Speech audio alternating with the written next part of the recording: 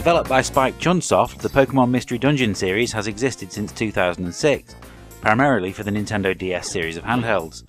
Whereas in the mainline series of Pokemon games you get to play as a trainer, these put you in control of the Pokemon themselves, teaming up to loot randomly generated dungeons. This latest release for the Nintendo Switch is a remake of the first games in the series, although the red and blue editions have been mashed together to make a single release. That still makes it the fourth Pokemon game to hit the Switch in less than 2 years. Nintendo are in serious danger of allowing franchise fatigue to set in.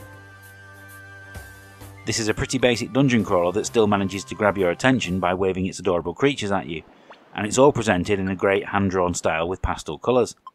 As great as it is to look at, the moment you take control it becomes obvious it was developed for a handheld first and not the Switch, with its clunky movement animation and controls.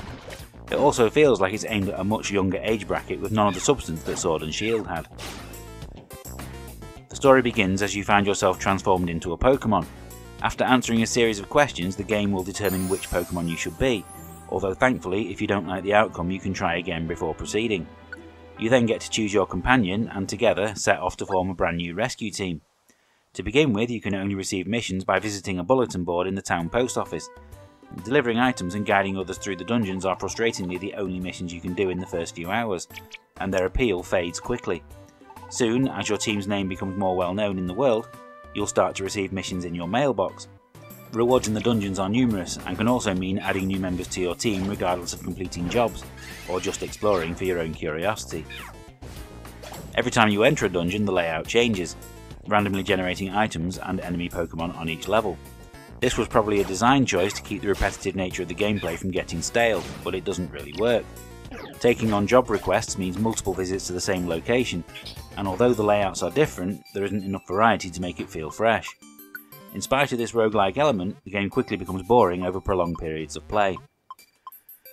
The typical rock paper scissors battle system of more traditional Pokemon games still exists, and you have the ability to link moves to create more powerful attacks, but this is all undone by including a button for random attack.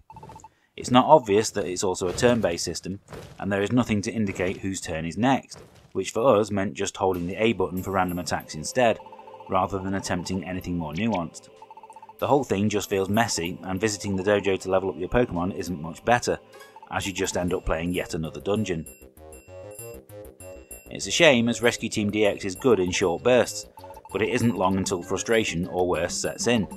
It looks lovely at times, and it's always nice to meet new Pokemon and evolve your own, but that's simply not enough to keep you playing, especially when there are better Pokemon games sat right there on the shelf next to it.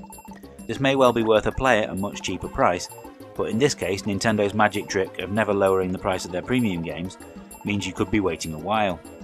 Stick with the originals if you must play it, or at the very least download the demo.